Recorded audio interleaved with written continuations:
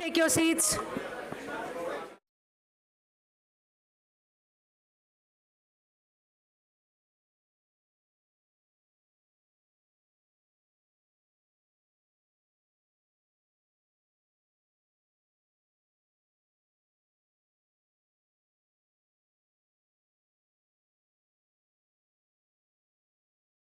Of this global conclave, which is on panel on growth and human development linkages. The chairperson of this session is Professor Kaushik Basu, who is Professor of Economics, Cornell University, USA, and former Senior Vice President and Chief Economist, World Bank, Washington, D.C., and former Chief Economic Advisor to the Government of India. I request Professor Basu to please grace the dais. The panelists in this session are Lord Meghnad Desai, Professor Emeritus, London School of Economics, and member of the House of Lords, United Kingdom. Sir has already graced the dais. I invite Dr. Pedro Conceição, Director, Human Development Report Office, United Nations Development Program, New York, to please come on the dais. Dr. Sabina Alkaya, she's Director, Oxford Poverty and Human Development Initiative, University of Oxford, United Kingdom. Request Ms. Alkaya to please grace the dais. Dr. Norbert Shaddy, who is Chief Economist of Human Development, the World Bank, Washington, D.C. Request Dr. Shaddy once again on the dais, please. And the discussant in this session is Professor Sita Prabhu. She's a visiting professor, Institute for Human Development, New Delhi, and former head of Human Development Resource Center, UNDP, India. And yes, now that we have all your attention, request all of you to kindly take your seats. I would now request Professor Kaushik Basu, with great respect, to kindly conduct this session. Thank you.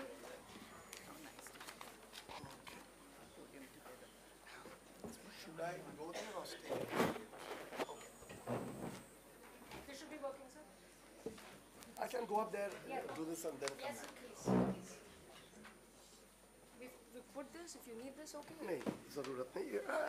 That's okay. Okay. Thank you very much, everybody. Pardon my slightly raspy voice. All tested negative, but the air doesn't help. Absolutely delighted to be here.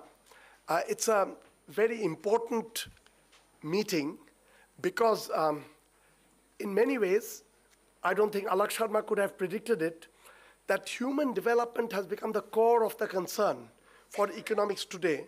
And it's not just the sort of what's happened over the last 5 years, but it's with the change of technology and the linkage between human capital, human development, and growth opens up questions which I think are almost as dramatic as when, during the Industrial Revolution, technology was changing the world and we needed some of the most powerful thinkers to understand that world we were stepping into.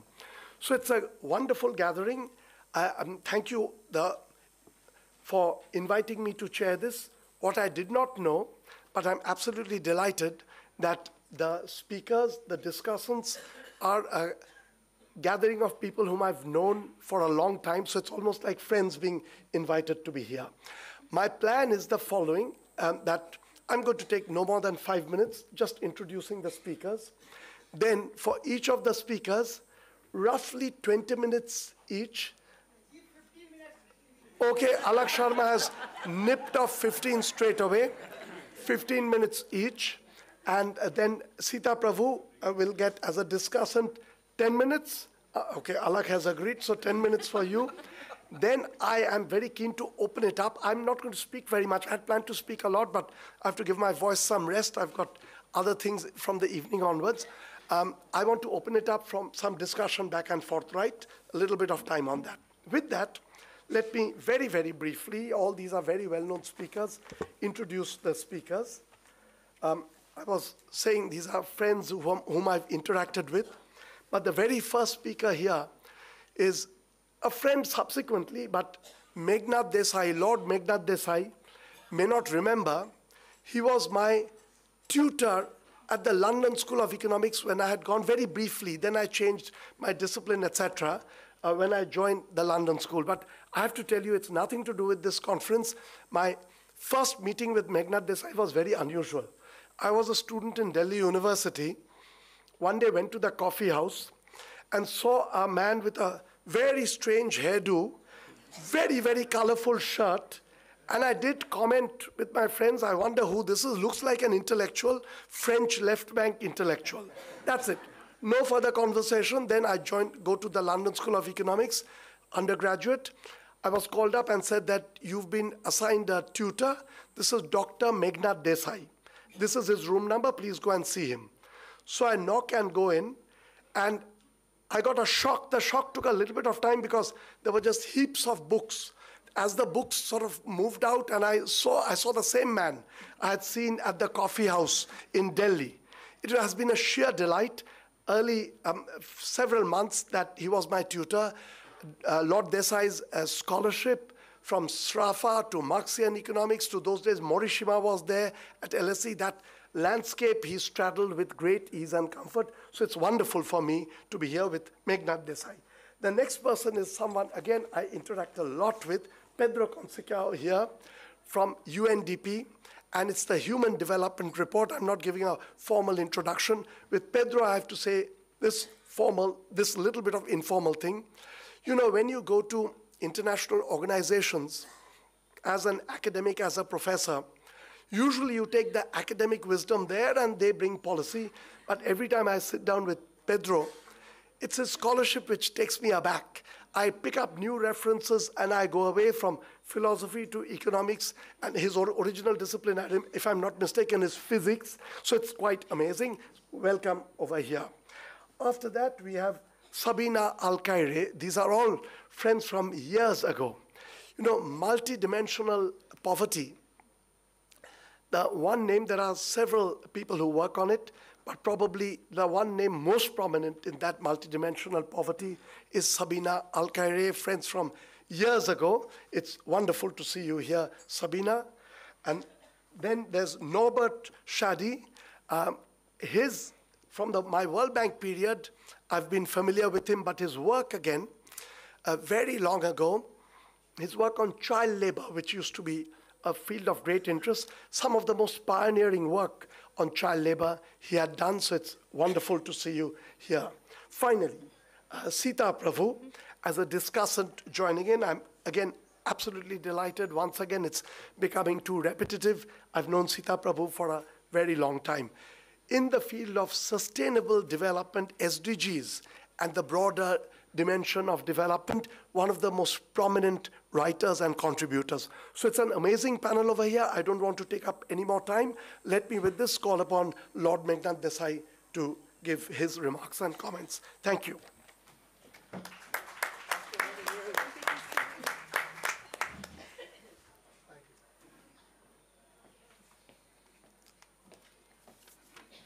Thank you, Kaushik. Thank you for your kind words. And it's a delight to be here because Sabina may or may not remember, but I was a PhD examiner. I think I failed. I failed, but she passed, so that's all right. So, good to see you. I think I'm a ghost of Christmas past. Sort of long ago, I was involved in this human development. So I want to tell you how it all happened, because all I can do now is tell stories. I can't draw diagrams anymore. It was in the 1980s, very, very bad period for development, especially for development in Latin America and Africa, because we had a horrendous stagflation through the 1970s. Oil prices had quadrupled, and people were in difficulty.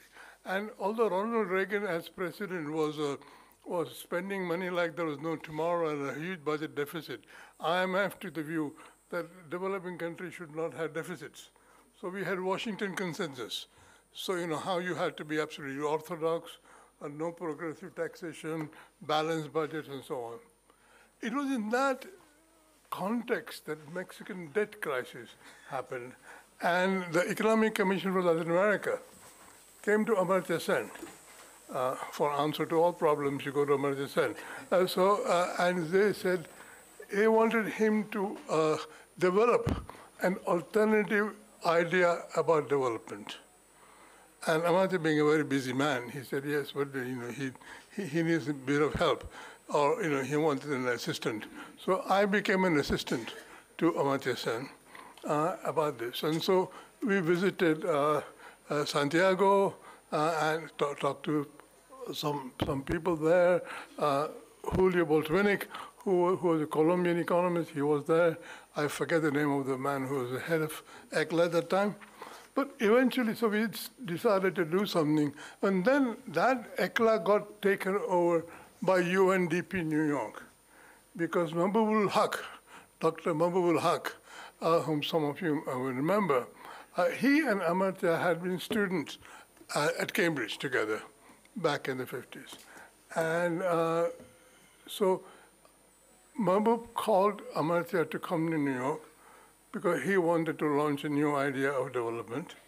And so we had a meeting, and I was accompanying Amartya. And in the middle of this meeting, Mahbub announced, without any notice, at least to me, that Professor Sen and Professor Desai were going to announce a new paradigm of development. And I thought, what the hell is going on here? Why is this man doing this? But then Mahbub was Mahbub. So on the spot, Amartya, of course, gave a brilliant account of what kind of development it could be. I had no idea what I was going to say. So I said something about numbers and statistics and things like that, remember. And then we had to invent something. So around about September 1989, in a sort of side road to the UNDP's office, we had a meeting. We were about 10 of us. Amartya was there, I was there, Francis Stewart was there, Francis Stewart from Oxford was there. There was a man whose name I forget, who's master of Magdalen College, Oxford. He was an American who just sort of, and he was there. There was an economist from Bangladesh. Saras Menon was there, who works for UNDP, and Inge Kohl, who was, as it were, the mover and shaker of the UNDP. And we sat there and we kind of exchanged ideas. And, in a sense, what it finally ended up to be, if I may say so, was a sort of, among people who had been doing development, not myself so much, but as Francis Stewart and various people, we decided we had to have some simple ideas which had to have sort of a lot of punch packed into them. And so after some debate, we decided that there was this, like the three kings of Orient bearing, gold, incense, and myrrh to Christ. If you all remember your Bible, we had three things. We had life expectancy, educational enrollment, and per capita income. And in a sense, people were, when the big meeting was held in UNDP, people were saying, you're not going to invent a new paradigm of development, you're going to come back with GNP per capita, and nothing else. So there was a lot of skepticism at that time. I didn't think it could happen. But anyway, we persisted, and we invented this triad of development. And I think what ultimately it did, as many people have said, it changed the way people thought about economic development. Because in a sense, what was happening at that time, generally in economics, was that there had been a battle between Keynesian economics and monetarism. And Keynesian economics was losing. Its sort of, its elan in 1970s, 1980s. But none of us liked monetarism. So where were we going to go? And in a sense, in that particular battle, it was very good to take development away from simple macroeconomic Keynesian type variables and shift the attention to something very different but very important to lives and livelihoods. And I think what really proved to be very effective was the fact that we had life expectancy as a very central variable there. And that is not so much because it tells you how long you're going to live, as people think it does, but it tells you something about infant mortality. That any society which has overcome infant mortality, which is sort of a sign of public health, a sign of general prosperity, if you can reduce infant mortality, your life expectancy is going to go up. Then, of course, education is obviously about the future of the current young generation. And so if you want to worry about development, you have to worry about the future. And then we, of course, had to have something about income, so we had GDP. But if you look at the first Human Development Report, which is, I have to say, I did not write it. It's an absolute classic. It's one of the great classic books on human development. In that, there's a little sort of technical note, which is not signed, but Amartya Sen wrote it, which says that it should not be per capita income. It should be per capita income multiplied by 1 minus the Gini coefficient, i.e., you don't just look at per capita income, you look at inequality as well. And so there's very 3 simple variables somehow proved to be magic, because it took the discussion away from inflation and balance of payments and all those things. It said, look, development is really about what is happening to people, not what's happening to things. GDP is all about what's happening to things, your supply and demand and so on. This is about the quality of life. What is the quality of life right now? And what is the future of the people going to be given what the current circumstances are? And so I think, in a sense, it's a very powerful way of diverting attention from the narrow IMF-type considerations in which sort of exchange rates and taxes and money dominated to human lives. And so obviously, I think what we have done, looking at this gathering, started something like a pandemic, and 40 years later, we still have people doing human development. And the nice thing about a paradigm like that is that us, the older generation, can get out of the way, so people younger can do this. I did human development for about 10 years, and it's very interesting. Someone, I think, mentioned freedom earlier on, how freedom was a part of it. Well, freedom actually is not originally a part of it. But what happened in the first ranking, you see, ranking actually did the trick. Ranking countries by human development achievement made every country, every prime minister look at first thing, where is my country in this league? And why is my country lower than my favorite enemy? Algeria and Morocco had to be both reconciled by Mahbub as to why one was about the other and so on. Anyway, the Human Development Index, when it came out, did not have USA at the top. And that was a crisis. Bill somebody or the third, I forget the name now, he was appointed by George W. Bush to head the UNDP. So he said to Mahbub, you know what the problem is? You don't have freedom. You must have freedom in this index so that America will be at the top. So unfortunately, that was a time when we were having some problems in the Middle East. So Mahbub had to go back, and I was left in charge of this mess. So I said, okay, freedom is basically how well you respect human rights. So we made up an index of freedom based on adherence of a country to human rights.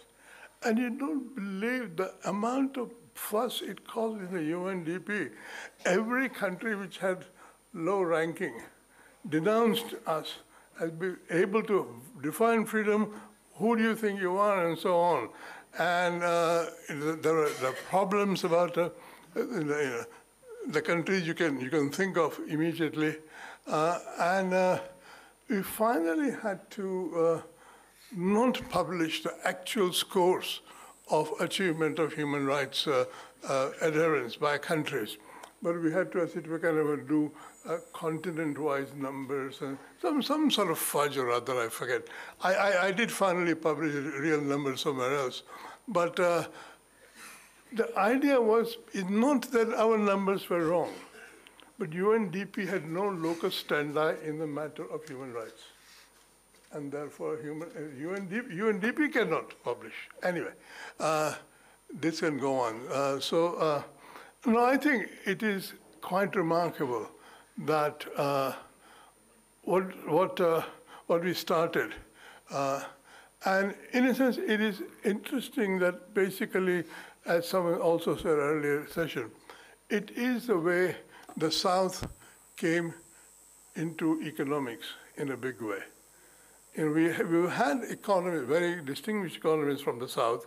After all, Dadabhai Naoroji invented the whole idea about poverty and national income and so on. But it was the combination of Amartya Sen and Mahbub ul Haq who had a very different perspective on what economics is all about. I remember Mahbub saying to Amartya, Mahbub told me that when he saw Amartya on the first day of term at Cambridge, Amartya said, we have to learn this thing if you're going to destroy it properly.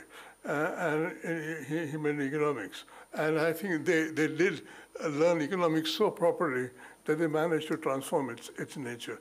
And I think we have to pay tribute to those two people, Amartya Sen and Mahbub ul Haq, who have basically started this great revolution. And this is what I do, and therefore I can stop. Thank you.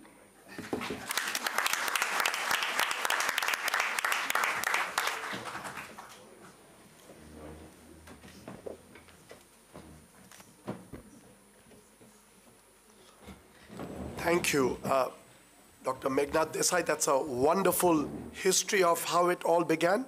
And now we are jumping to the person who's right on top of what's happening with the Human Development Report. So, Pedro, the floor is yours. Thank you so much, Kaushik, for the kind introduction. It's been a pleasure to work with you and your guidance and advice. And I think we didn't plan, but what I'm going to say, I think complements very well what Lord Desai shared, because it's about sharing with all of you where from the Human Development Report Office we see both the concept and the metrics around human development evolving. And I should say at the outset that we have a very open approach. We don't have any sense of ownership, or we are not dogmatic about what our reports say. This is very much, as I mentioned earlier, an ongoing journey. And it's a space for contestation, for critique, and for improvement. So in all that I'm going to share, I hope that you will engage in a spirit of criticism and also helping us to improve what we are currently doing. And I am going to speak to the topic of growth and human development by engaging with it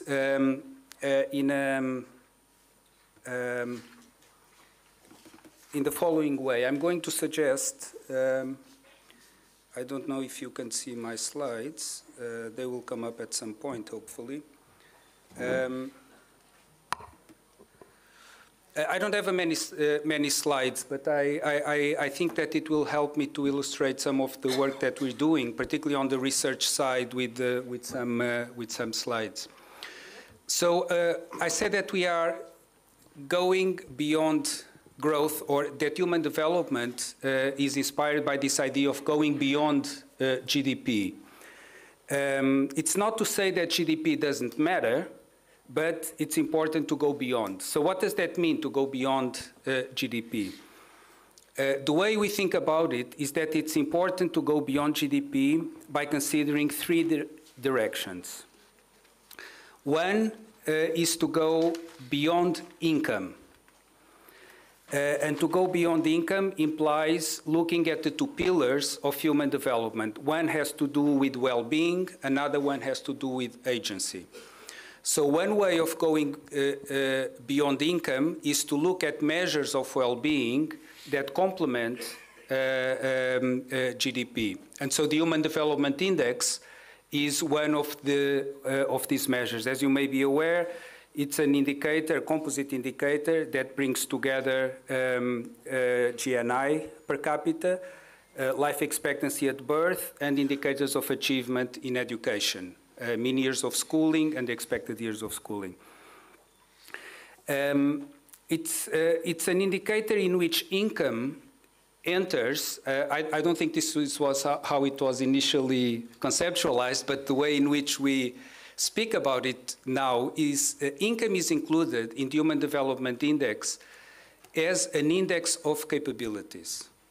So achievements in health and education are capabilities in themselves because they are outcomes that are important in themselves. And they matter not because they make people better factors of production, which is the human capital narrative. Improving human capital means that these people will then be better factors of production. Of course, that's good, but that's not the point. From a human development perspective, education and health matter intrinsically. So what is income doing there? If you care about capability, if you care about outcomes, why do you include income? Income is included as a proxy for other capabilities. The capability to move, the capability to have a shelter, and many others for which income can be considered in itself a proxy or a sub-index of other capabilities that can be acquired in market transactions. It's also important to note that income enters into the index in its current formulation after a logarithmic transformation. What does this mean? It means that as income grows, the ability of income to be a proxy of these basic capabilities is reduced. It matters less to the level of the Human Development Index. In fact, its marginal contribution declines at a rate of 1 over the level of income because the derivative of the logarithmic of x is 1 over x. So it becomes less and less important as countries go richer. And I also want to mention, so this is what the table in table 1 in a human development report looks like. Sometimes people say, why do you have a composite index? Why don't you have a dashboard? Well, why not having both? And in fact, we have both. So in the first column of table 1, you have the Human Development Index. And then in the other columns, you have the aggregate indicators. So if you don't like the Human Development Index, if you don't like composite index, if you think that you should look at income separately from life expectancy, it's there. And in fact, Amartya Sen in the 2020 Human Development Report, he told a story, not in the way you did, about how him and Mahbubul Haq came with the idea of the Human Development Index. And he's very explicit. If you have a chance, you should read this contribution. It's only 1 page long in the 2020 Human Development Report. And he said their intention was always to use an instrument that would enable people to look at the other tables and at the other columns. It was not to just impose one metric in a dogmatic way and saying this is the definitive measure. It was an invitation for people to get intrigued and understand why is this country ranked above? What's driving it? And so I think it's important to bear this in mind that in all the work we do, we try not only to present these composite indices, but always we present all the indicators that go into them, because that's part of the exercise around human development, is not only to look at the aggregate, but also to look at the components. Now, in the multidimensional poverty index that we work on with Sabina, income is not a part of it because we try to be more explicit about these outcomes of standards of living, and we try to specify some of these outcomes that matter. So it's another way of having a measure of well-being, if you want, that goes beyond income. So just to situate you, I said that it's important to go beyond GDP in 3 directions. One is going beyond income, and I gave examples about how we're doing that with Human Development Index, with the Multidimensional Poverty Index, as ways of going beyond income by having measures of well-being that are broader than just relying on GDP. But human development is not only about well-being, it's about agency. So on agency, I must say that we are still working, trying to find ways of having indicators that capture agency. But one of the dimensions in which the discrepancy between well-being and agency is very clear, and it has been documented in the literature for many years, is when it comes to gender equalities, where you often see that when gaps in well-being between genders narrow, that does not mean that gaps in agency narrow. So often they stay very wide and can even increase. So from the very beginning, we, or the Human Development Report Office, introduced metrics of gender inequality that try to account for this discrepancy in agency. Currently, the measure that does this is the Gender Inequality Index, and more recently, we've also tried to introduce new measures associated with social norms that impede gender equality.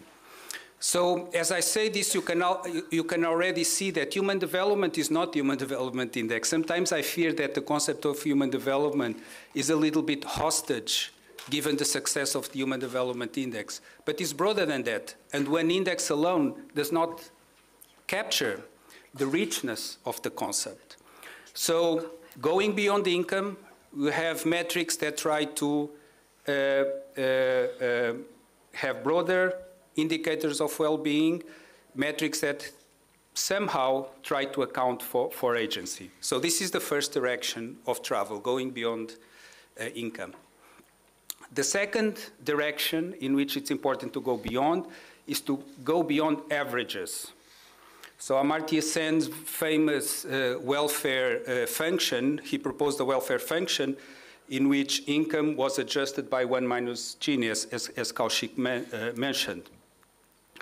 So we did that, in fact, with the introduction of something that we call the Inequality-Adjusted Human Development Index, in which we deflate the level of the Human Development Index by the level of inequality, not only in income, but in the other two components of the Human Development Index as well. And the findings are striking. In some countries, the reduction, the decline in the Human Development Index is 25%, sometimes 30%, once you take account of the inequalities across the population with this adjustment with the inequality-adjusted HDI. But inequalities matter not only across people, they matter also across groups. I already spoke about gender inequalities, which have been a concern of human development for a long time, at least since the 1995 Human Development Report that introduced, actually, new indices of gender inequality. But now I'm going to tell you a little bit of some of the work that is more at the cutting edge on this idea of going beyond averages, that looks at disaggregating the Human Development Index across the territory. Because often inequalities have a territorial expression, a territorial signal. And so last year, there was a paper that I don't know if any of you saw, but it was published in Nature, that computed the Human Development Index at the level of census tracts for the United States. It is a group of colleagues at the University of Chicago, and they called it the Community HDI. If you just Google US Community HDI, there's actually an interactive website in which you can see the dispersion of the Human Development Index. So it's coded by color, lighter colors or colors that turn to the yellow or orange mean higher levels of the Human Development Index, to the purple mean lower levels of the Human Development Index. So you see some results on the slide on the lower right-hand side. But one of the striking findings of this paper is that the Human Development Index is associated, is correlated with 17 indicators of social disadvantage. This is an empirical result. It's not driven by theory, but it's striking that, you know, something as simple that Amartya Sen, Mahbubul Haq, Lord Desai come up with does such a good job at predicting social disadvantage across many dimensions. And so I ask you, I throw out the challenge to you. There are all these indices out there, of progress, right? As the social progress index, as you know, the list goes on. Try to make a correlation between those indices that have sometimes dozens of indicators with Human Development Index. In most cases, you'll see correlations that are similar to this. This is an empirical result. I don't know why, I don't know what's the theory, but it's just, in a sense, validation, I guess, empirical validation of the power of this simple index to do such a good job at predicting social disadvantage. And I will add that there was a criticism by Martin Ravalian that these are mashup indices. You know, it just put together things ad hoc, arbitrarily. I don't think that's the case in all of our metrics. They are informed by this human development approach, this capabilities approach. Same applies to the multidimensional poverty index. You can disagree with the approach, you can challenge it, but you cannot say that they are not grounded in some theory, in some framework. And I think that sets these indices apart. Okay, this is for the United States. The United States is a country in which there is very good data. So what do we do for the rest of the world? So this is the experimental work that I wanted to tell you about that we're doing in our office in collaboration with colleagues in many universities. So currently we have the Human Development Index, as you see on the first row on this slide, computed for over 190 countries. So the unit of analysis is the country. We are able to go down at more granular level, and currently we are able to estimate, these are estimates or predictions, of the Human Development Index in essentially squares of 10 kilometers by 10 kilometers, which is what you see on the bottom row here. So how do we do this? We do this by training an artificial intelligence algorithm using satellite images. So this is not real actual data, these are predictions, but they enable us to paint a picture of the disparities in the Human Development Index across the territory. So the colors are the same, towards the purple lower levels of the HDI, towards the yellow-orange higher levels of the HDI. I wanted to make a parenthesis here to tell you another thing that we are interested in. So I mentioned this idea. I'm here now, again, to situate you on this direction of going beyond averages, looking at inequalities. So all that I've said before is premised on the idea that policymakers and the public react to these numbers and use these numbers. And of course, this is true, and that's why we continue to publish it. But more and more, and Chico Ferreira yesterday mentioned it, I don't know if you heard his lecture, that we have evidence that of two things. First of all, that preferences for inequality vary across the population and across countries. So what you see on this slide is the result of people expressing different preferences in different countries on inequality, and there are three categories here. One are egalitarians, people that believe that no inequality is acceptable. Libertarians, people that say all inequalities are acceptable.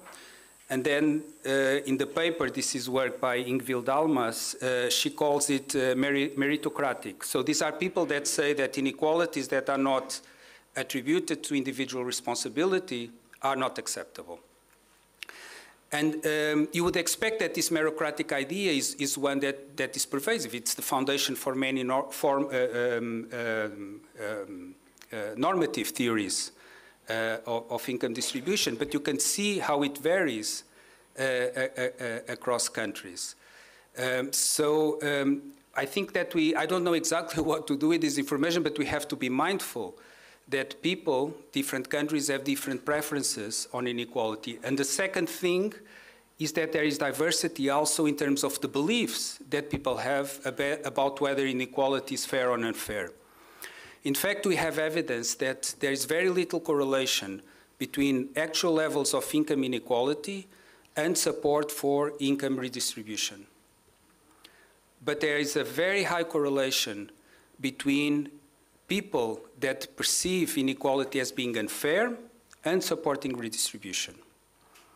So this is association is correlational.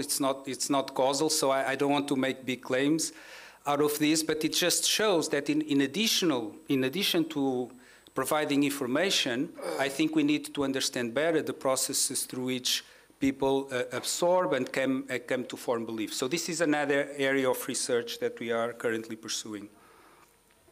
So I'll conclude with the, I hope I'm doing well on time. Yeah, another 3-4 minutes. 3-4 minutes, so I think that's enough. So beyond income, beyond averages, and what is the three beyond? Beyond today. What does beyond today mean? If you think of GDP or income, this is something that we cannot leave to future generations. It's a flow. So what can we leave to future generations? Assets, capital. That's what we can leave to future generations, including, if you want to use that expression, natural capital. So we are trying to understand how to engage with the theoretical and empirical work that is currently being undertaken on measuring wealth, and see if there's a way of connecting the measurement of wealth and the theory of wealth with metrics of human development. So I don't have anything to report, but I just want to tell you that this is some work that we're currently doing, because it's essential to discussions around sustainability. What do we leave to the future? Because the current metrics that we have do not do a good job at doing that. But we are doing something different that supplements or complements this idea of looking about what are the prospects for human development into the future. So earlier I mentioned this idea of the Anthropocene, climate change, biodiversity loss.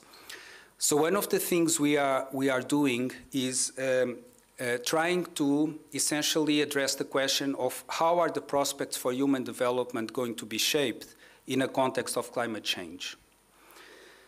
And we're doing that with a platform that is available. You see the URL here. If you just click Human Climate Horizons is what we call it.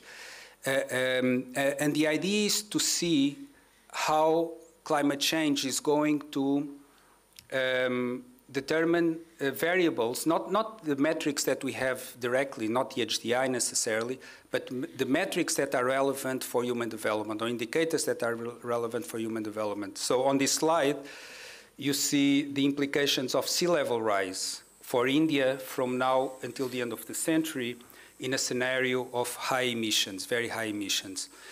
And in this platform, you can choose the time horizon. You can choose an horizon until the middle of the century, and you can choose the emission scenario. We have data also for mortality. And you can see on the chart that the information that we provide is not only aggregated at the country level, because we know that the manifestations of the impacts of climate change across the territory, particularly large countries like India, are going to be very diverse. So this is an estimate of how much mortality is likely to increase from now until the end of the century. We have indicators of the implications for labor supply, the ability of people to work. And here I show you the figure of two scenarios, one with high emissions, another one with moderate emissions, greenhouse gas emissions. Because I think the value of this tool lies not only in providing information about human development impacts of climate change into the future, but also in giving salience to the importance of choice in determining how these outcomes are going to happen, or whether they are going to happen or not. So you see that in a high emission scenario, the number of days of work that are going to be reduced in the case of India is much higher than in a moderate emission scenario. So I think it's important to again go back to this notion of agency in the information that we provide, that there's still a choice out there. It's not inevitable that the outcomes are going to be as bad as in a high emissions scenario. So this is how I would like to conclude. I know it's a lot of information, so let me just try to recap very briefly. One way of thinking about the relationship between growth and human development is going back to the origins of the Human Development Index and the Human Development concept, that it's important to go beyond income, beyond averages, and beyond today. So this defines a broad agenda that we are trying to pursue, but it's much bigger than what we can do on our own. So I invite all of you to also engage in it, contribute to our work, but also to pursue it yourselves. Thank you. Thank you very much, Pedro. You know, listening to both the previous speakers, my mind was drifting back to the early days of this work. Very often, one important problem you face with a measure that has many different dimensions is whether to pool it all into one number, or to leave it, as which was briefly touched on, as a vector of indicators.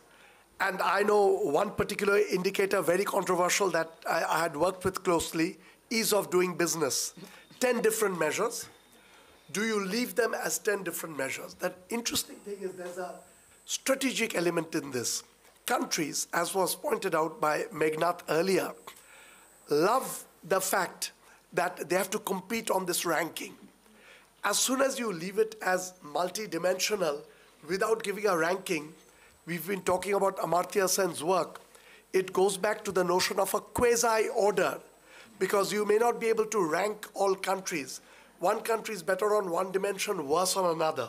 So some of the impact that I want to rise on the ranking is dampened by leaving it as a vector. So there are big questions. Do you leave it as a vector or pull it in when there is a unique ranking and countries strive to go up? But now we have a speaker who is really quite a master of multidimensional measures. Sabina Al-Khairi, the floor is yours.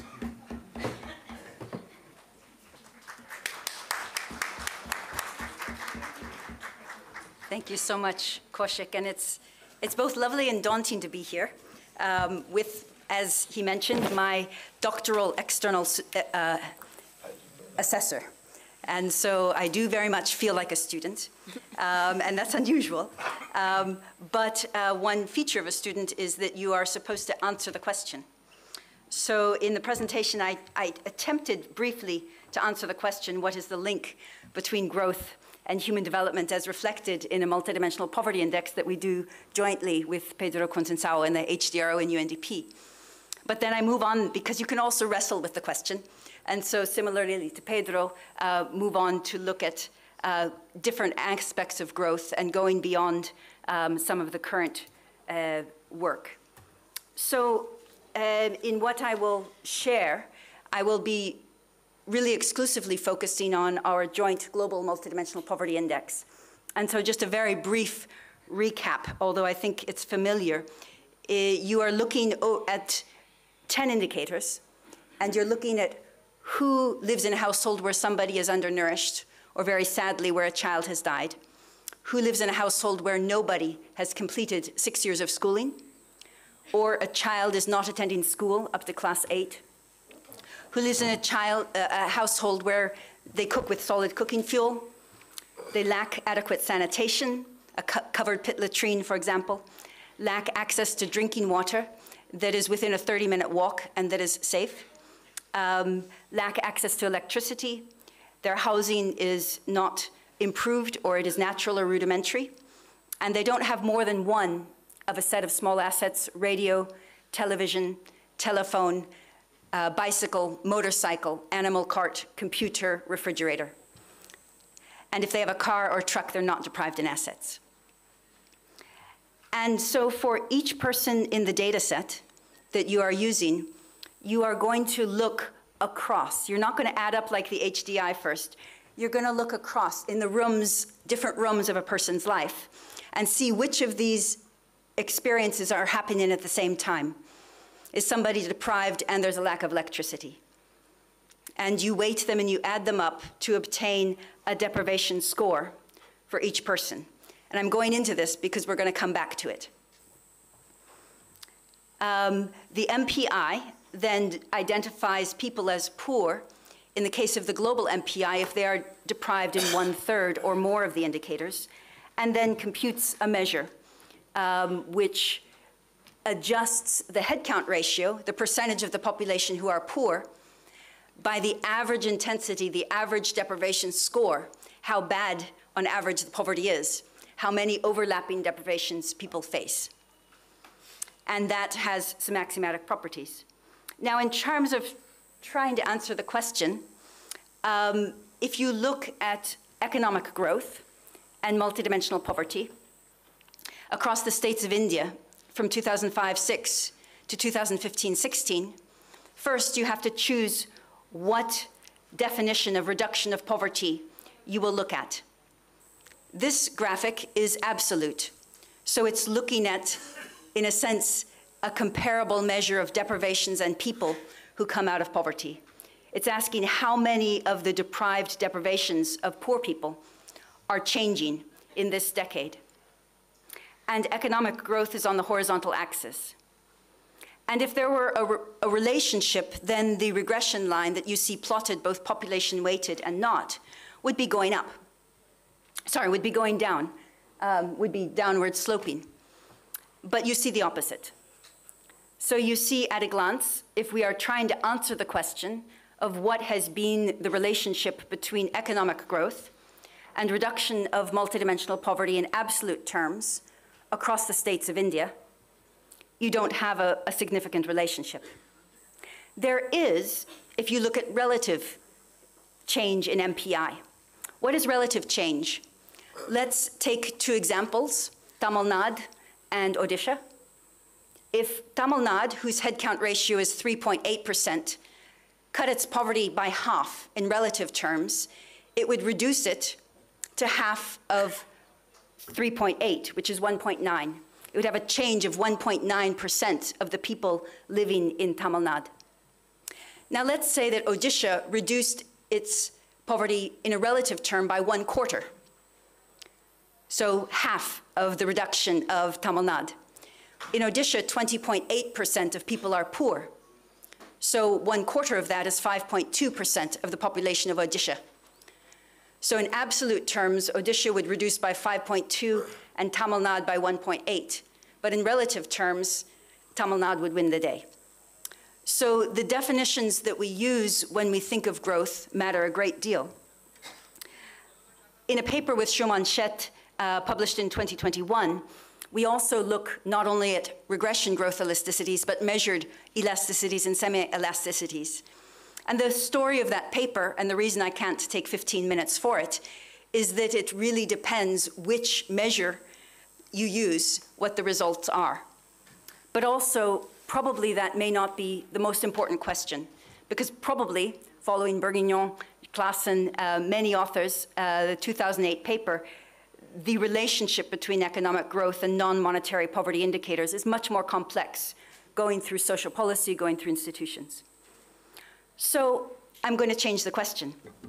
What if we don't ask about economic growth, but what if we ask about the shape of the growth of the 10 indicators that I mentioned that comprise the MPI, but look at it across the society of India, not focusing on the 16.4% of people who are poor by the global MPI. For those of you who will know this, you will recognize that sharing the panel with Norbert and Koshik, this mirrors the World Bank's growth of the bottom 40% indicator that Koshik championed. And I confess that in Tanzania, in the back of a vehicle, Koshik was saying that we should look at this question for MPI. So this is for you. So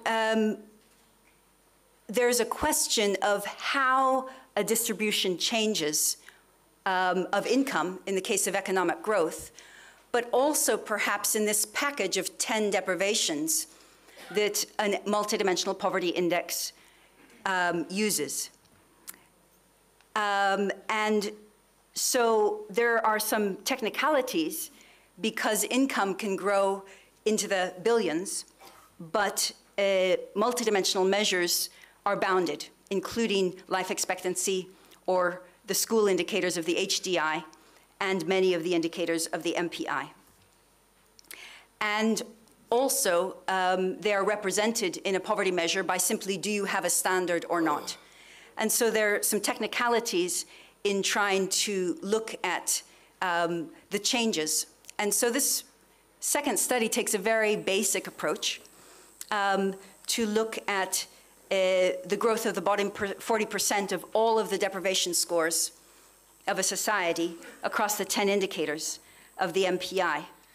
So all you look at is the deprivation profiles. So if I'm deprived in all 10 indicators, my deprivation score is 100%.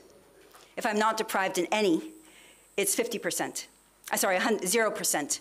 If I'm deprived in schooling, nutrition, and a child is out of school, then it's 50%.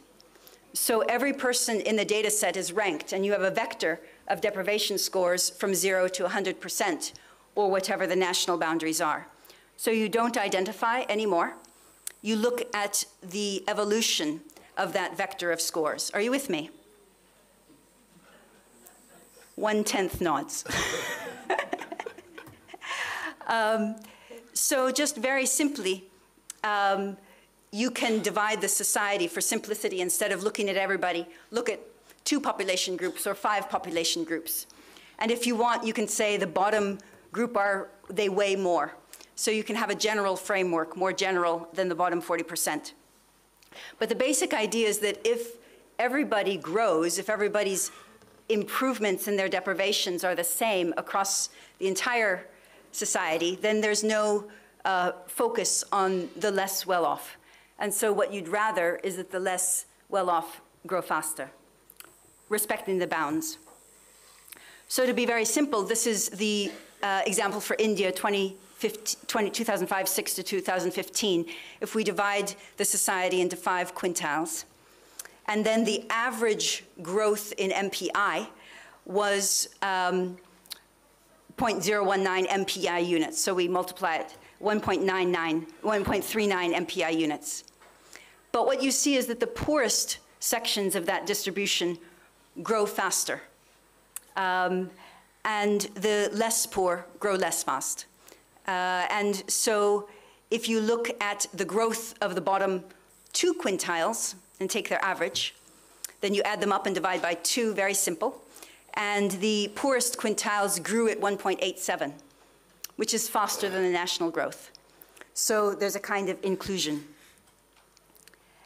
And we can do this, of course, using a bigger weight on the bottom quintiles, which is what the paper does, weighting the poorest quintile 5, the next poorest 3, the next poorest 1, and the richest quintiles, the richest 40% don't matter.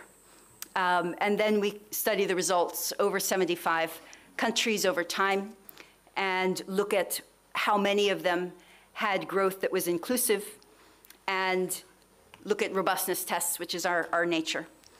And what you see is that while 71 countries had overall growth of the areas of these deprivations or overall reduction of deprivations, considering standard errors, only 3/4 of them had an inclusivity premium where the bottom quintiles grew faster. And if we compare this with the World Bank's shared prosperity measure for the 25 countries where we have reasonably comparable data, there's no monotonic relationship. So these are measuring different things. The World Bank's relative growth of the bottom 40% and multidimensional poverty have different patterns. So this calls for further analysis. But also this draws attention to some aspects of change that even reductions in multidimensional poverty index globally overlook. And so I think that this conversation could be one to continue to probe further. But just like Kaushik did, it would be good to go beyond some of the elements of the traditional focuses simply on changes of poverty. Already, in the case of multidimensional poverty, as you know, it is extensively disaggregated. And this is measured. This is not interpolated. This is not estimated. This is not modeled. But this is with data. the global MPI for 1,281 subnational regions. But what we are looking at in some steps going forward is using panel data, trying to see where reductions of poverty lost, not for the country, but for the individual people who were poor and came out of poverty. A second area is gender. And a third area is environmental deprivations that strike the people at the same moment in time. So my last 3 slides are simply one each on these topics to showcase work that is either published or ongoing, but that might be interesting because it's linking multidimensional poverty with other aspects of human development that seem quite central. The first is sustainability not of the environment and not at a country level, but at the level of the individual person or household. If I leave poverty, it's good, but if next year I fall back, or if I jump in and out, which is called churning, it's less good. And of course, we do not have data which tracks individual people over time, panel or longitudinal data, for many of the critical mass of global countries. But these data are the EU Silk data from Europe. This is work joint with Anne-Catherine Guillot and Maurizio Abaplaza. And it's looking at longitudinal data for one period, 2014 to 17. We have other periods as well. And looking at the reductions of poverty over that time period. And we divide the entire poor population and populations into the group that were always poor, which is the bottom yellow stripe, the group that moved into or out of poverty. So blue is into poverty and orange above it is out of poverty. And the group that were chronically poor, poor over all of the periods. And we add these up. And what you see is that up to 25% of Europeans were poor at least once during a 3-year period, when you look at all of the volatility. And that's using the EU 2020 measure, not a multidimensional poverty index, which has income, a relative income poverty. It has quasi-joblessness, and it has an index of material deprivation, which is basically an asset index, including shoes and vacation, the ability to eat protein twice a week, housing conditions, pollution, etc. 12 indicators. So if we augment this with the health, the education, some living standard indicators for an MPI, the volatility comes quite down. And so I think it would be interesting to also look at stable success in poverty reduction at the individual level and use panel data to explore this further. The next, and I cannot touch on this deeply enough, this is what mostly our group are working on this year, is gender. But a couple years ago with HDRO, we did one finding, which is we asked how many of the people that were poor that year across the 5.9 billion people studied did not have any girl or woman in the household who had completed 6 years of schooling. And everybody had to have an eligible household, a female in their household. And we found that 2/3 of the people globally who were poor did not have an educated girl or woman. And 215 million people lived in households where the male was educated, but no female was. So there was intra-household inequalities.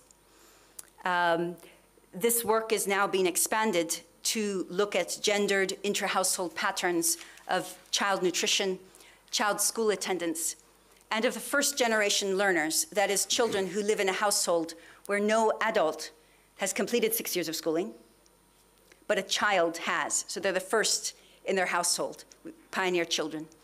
And looking at each group by gender, by poverty status, and by transitions over time, as well as across dimensions, how many of the poor, undernourished children live in households without an educated woman.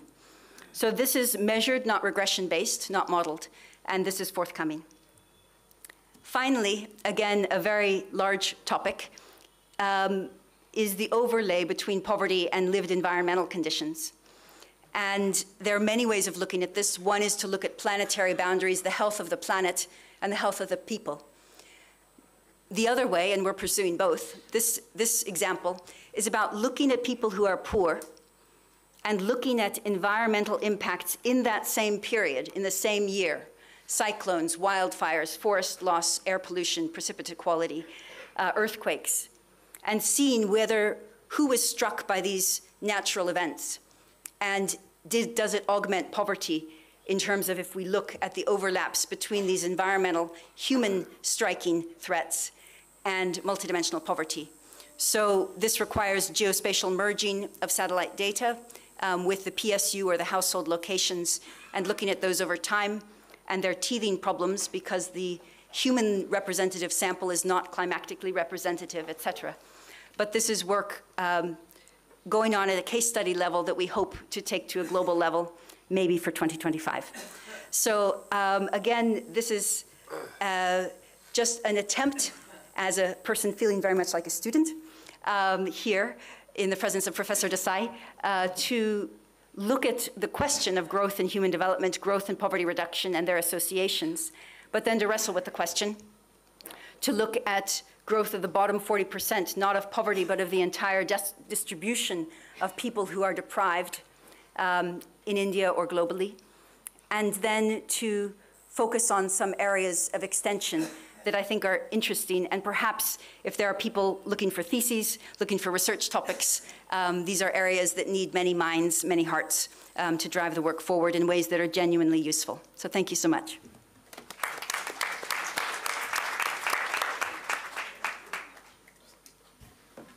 Sabina, thank you very much. I'm actually personally the last bit on the bottom 40% was of some direct interest to me. I may add here that when I was at the World Bank, one little bit of UNDP kind of thought that I managed to carry into the World Bank is what Sabina just referred to, arguing that, you know, we compete in rankings. If we could make the world focus on the bottom 40% of every country, and then you treat the country's success as how the bottom 40% has done, that was the idea, which was extremely difficult to push it in. I did refer to two great thinkers who were behind that kind of an idea, John Rawls and Mahatma Gandhi, that you focus on the poorest and the weakest and you evaluate a state about how they are doing. But we've already touched on the politics of these things can get very hard. It was an interminable process making the World Bank collect data on the bottom 40% and displaying, because the big concern was that some of the big and powerful countries will immediately drop rank if you're looking at their bottom 40%. And the biggest concern was United States. And it took months. I had meetings with the Treasury, Secretary of Treasury, trying to persuade. And what did work, I have to say, in the end was the reminder that the US will drop rank. As soon as you look at bottom 40%, many European countries will cross over. But I made the case that, look, US has many things to be proud of. And one more thing to be proud of is if it could be open about its weaknesses, that let that be shown on display that this is where you need to do something. We got our way. Needless to point out that Donald Trump was not yet president. So it happened. And I'm very good to now see the space between multidimensionality and the bottom segment of the population. Well, that allows us to segue a little bit into the kind of work taking place in the World Bank and to Dr. Norman Shaddy. The floor is yours.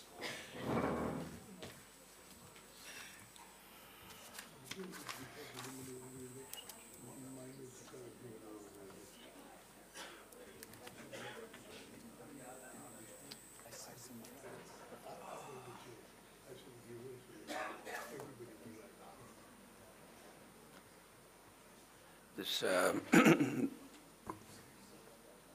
not sure whether it'll come up or not. I feel like I'm losing my voice now as well. So Kaushik, your influence, which has been positive in many ways, might be negative in this particular case. But I have a few words. I'm not quite sure how to switch this to full screen mode in this. It seems to be a slightly different interface from the one that I have on my computer. Oh, there we go. Thank you. my children make fun of me all the time about being technologically very backward, and I'm afraid that they're right on this. They're right on lots of things. I don't like to admit it to them, but they're right on lots of things, and certainly this is one of them. So I have a few slides. I don't have any, I have to say, sadly, I don't have any entertaining anecdotes about the back of some van in Tanzania or some meeting in some office and what happened after that. I just have a few thoughts and a few graphs, which are maybe a little bit more dry, but hopefully you can bear with me and they'll stimulate at least some thoughts. So I want to make 4 main points. The first is that human capital, I'm not going to be talking about human capital. I know there's some controversy about whether we should be talking about human development or human capital, but I'm going to be talking about human capital because I'm talking really about the relationship between measures of human something and growth, and the most extensive literature on this is actually using measures of human capital. So human capital is key to understanding productivity differences across countries and the distribution of income within a country. So I'm going to make this is going to be the first point. The second is that human capital is multidimensional and is built in a cumulative fashion over the life cycle. The third is that although we tend to focus primarily on the extent to which policy enables services to build human development and human capital, there's a very important role, and I'm going to particularly focus on firms, but there's a very important role for both families and firms. And I'm going to be focusing on firms not because I think they're more important than the other two, but just because it's something that we don't traditionally think about a lot. So I am going to be focusing on that. And the fourth point I'm going to make is that there are substantial labor market returns to both schooling, quality as well as quantity, and to experience. So let's just get right into it. By one recent estimate, which includes another chief economist of the World Bank and a Nobel Prize winner, Paul Romer, about 2/3 to 3/4 of the difference between the incomes of rich and poor countries can be accounted for by differences in their human capital. So this is a non-trivial amount for sure, and so it's something clearly that if we're thinking about development and growth, we want to think about. It's also obvious that human capital is a critical determinant of income differences across individuals within a country, and so thus human capital affects both the average incomes in a society as well as the distribution of these incomes across different members. And this, as you saw from the citation before, goes really all the way back to Adam Smith. So as much as economists get maligned, very often correctly so, I think this is a concern that's been with us for well over 200 years, close to 250 years now in economics. So it's also well known by now that human capital, when we talk about human capital, it's multidimensional. It includes both, I think, cognitive skills, such as literacy, numeracy skills, but also socio-emotional skills. There are real returns in terms of the labor market to these skills, such as perseverance and the ability to get along with others, as well as an individual's underlying health status. And so I think this is important because very often the kinds of things we say are human capital really aren't human capital. They're proxies for some dimension of human capital. So for example, we talk about years of schooling, or we talk about height for age, stunting, health status. So these are all imperfect proxies for this measure that we can't measure perfectly, which is actually human capital. So I think the most useful way to think about human capital is that it's a latent variable that is then combined with other factors like physical capital to determine the productivity of individuals in the labor market. And at any point in time t, the human capital that an individual has is a function of her human capital in the previous period and the investments made in the current period and the technology that is used to convert these investments into human capital. And we can skip the mathematical notation, but that's the basic logic of it. It's a cumulative process whereby what happens in one period affects what happens in the subsequent periods, and it's also multidimensional, so just looking at one variable is definitely not the right way to go as well. And finally, the last point I want to make on this before actually getting into some numbers is how is human capital built? This is a nice citation from Claudia Goldin, who, as you know, got the Nobel Prize for economics last year. And she makes the point that it is really important to think not just about how much human capital there is, but where is it built? What are the agents that are helping build this human capital? And she makes the point that it's important to think not just of the investments that happen, but as I said before, whether this takes place in school, on the job, or at home. And in this, I want to stress, and this is the segue into what I'm going to say next, which is that not only services, if you want facilities, because we like the alliteration of facilities, families, and firms, the 3 Fs, but services more broadly. But it's not just services, it's really what happens as well in families and firms. And because I have a limited amount of time, and I know Dr. Sharma there is going to scowl at me if I spend more time than I'm supposed to, and possibly worse than just scowl. So instead, I'm going to have to focus just for this presentation mainly on firms, again, because I'm trying to sort of knock us out of the sort of more traditional way of thinking of how human capital is built and actually think about what happens in the labor market, in particular what happens in job creation and destruction, and what role human capital plays there. So let me start by saying that generally, this is not very controversial. At the individual level, we think that human capital powerfully affects an individual's ability to earn a decent income, to earn wages. And this is both in terms of the returns, if you like, to schooling, but also the returns to labor market experience. If you go back to the paper I mentioned before, the paper by Paul Romer and others, they argue that about half of the difference in the income differences, half of the differences in income between developed and developing countries, the part that is explained by human capital, about half of that is things related to schooling, and half of it is things that have to do with on-the-job learning.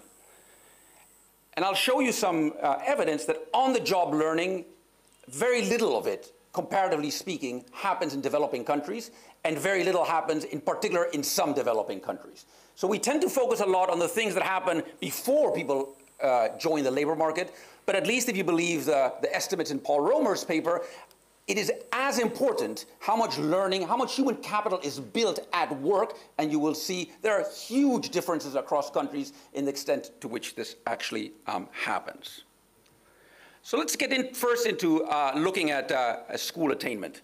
So this is a lot of information here, and I'm not going to be able to go through it in as much detail as you might want, but what you have here is data on school attainment. So this is before we get into the labor market. So this is the little piece I have on before we get into the labor market.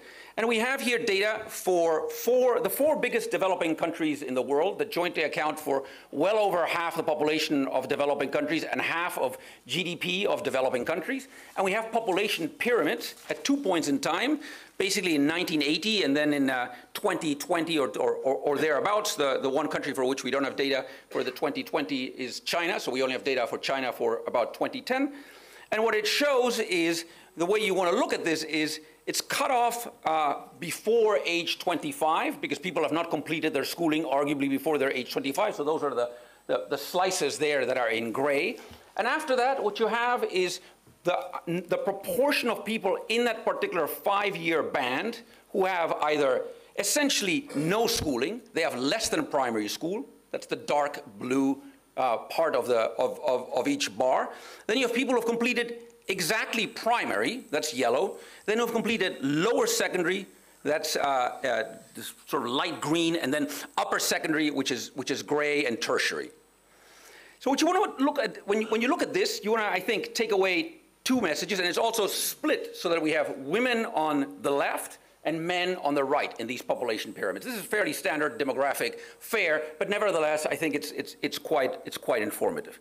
So let's look first at India in the 1980s.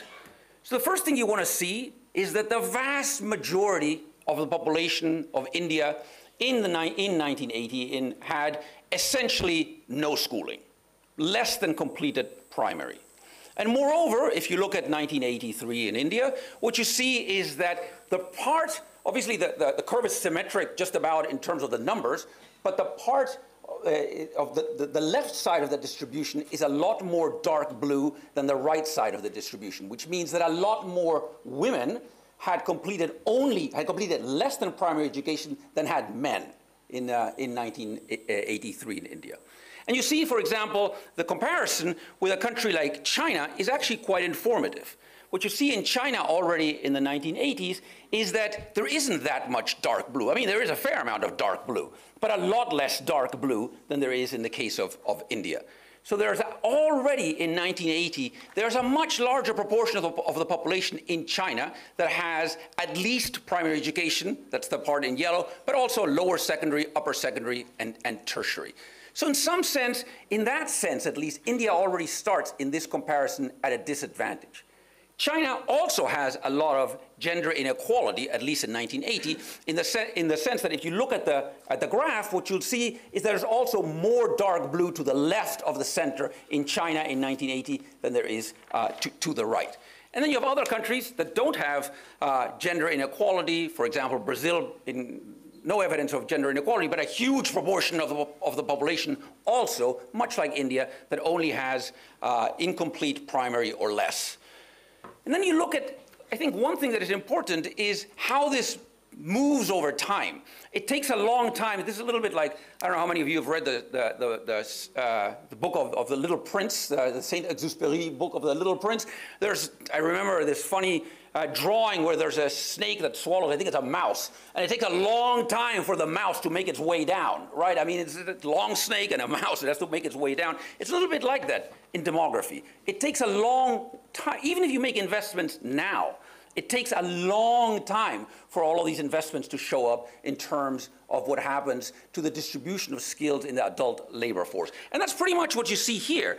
Clearly, India has made great strides, as have other countries, but it's still, in some sense, digesting the lack of investment in schooling that happened or didn't happen many decades before. And this is why even in 2022, you see that in comparison with, for example, China or even Indonesia, the skills levels of the population in India are much lower. So, good. I'm glad you can see the graph there and not, because I can hardly see anything here. I see white and a few orange dots, and I thought, well, this is not going to be very informative. All they see is, I mean, I can tell you a story about what's there without the graph, but it's useful that you actually have the graph. But I guess the point I'm trying to make here is that actually, even for a given number of years of schooling, there are huge differences in how much learning occurs in school for countries that have the same average years of schooling. And the point I will make in the next slide is that actually years of schooling, which is what we traditionally measure, years of schooling in the absence of learning really don't matter very much in terms of either the labor market returns or the economic growth returns to these investments. And you'll see that in the next graph. And there's a huge variation. So look just at the graph on the left, which basically says here are 4 countries that have the same number of years of schooling. So we've got the Philippines, Ecuador, Hungary, and Macau. And on the left-hand side, we've got what's called the harmonized learning outcomes. It's basically all the different tests that countries take, international tests like the PISA, TIMSS, and so on, but basically harmonized so they're on the same, using the same units with the same scale. And you see vast differences in how much learning happens, even for countries that have the same number of years of schooling. And so the bank has been working hard to socialize, if you want, a different measure. We don't think that years of schooling as such is terribly useful on its own, but rather learning adjusted years of schooling. And here, that's what you've got on the right, and you see that basically many countries, even though their population has whatever, 9 years of schooling, 10 years of schooling, the learning adjusted years of schooling are much, much lower because very little learning actually happens in classrooms, and that is at the end what determines labor market outcomes and economic growth. And that's, I don't want to go into the details of that, but basically this is what these graphs show, that if you look at years of schooling without adjusting for learning outcomes, there's essentially no relationship with growth. So we worry a lot about years of schooling, but if people aren't learning very much, it doesn't predict growth hardly at all. On the other hand, if you look at learning outcomes after you've adjusted for years of schooling, there's a very, very strong, robust relationship with economic growth. So in some sense, when we think about all of these different measures of human development and so on, one concern that I think is we should all ask ourselves is, are we measuring the right things, or should we be measuring somewhat different things? And certainly, I think in terms of schooling, we should be giving a lot of hard thought to what is actually happening within the classroom. I would say the same thing for younger children, where we spend a lot of effort measuring nutritional status, which is, I think, appropriate in some sense, but actually the relationship between, say, stunting and wages later on is a lot weaker than the relationship between, say, cognitive and language development at early ages and wages later on. And yet, virtually no country measures this regularly, and I think that's a real mistake. And so I think in general, we just want to think a little bit carefully about what is it that we measure and what is it that we don't measure, because I do believe that the kinds of things that we measure really do influence policy at the end, in much the way that people were saying before. So it really it places a lot of, if you want, burden on us to be advocating that we measure the right things and not measure things that maybe are not as important as some of the other things, especially now that we have more and more data on a lot of these outcomes, or should be collecting more and more data. So let me get very quickly to the stuff that I said I was going to talk about, which is, it isn't just about the human capital that people acquire before they join the labor market, be it years of schooling or be it learning during these years of schooling.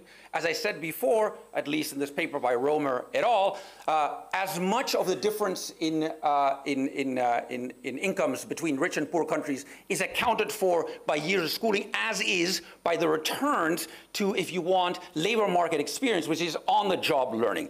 And look at these graphs. Look at this graph on the right.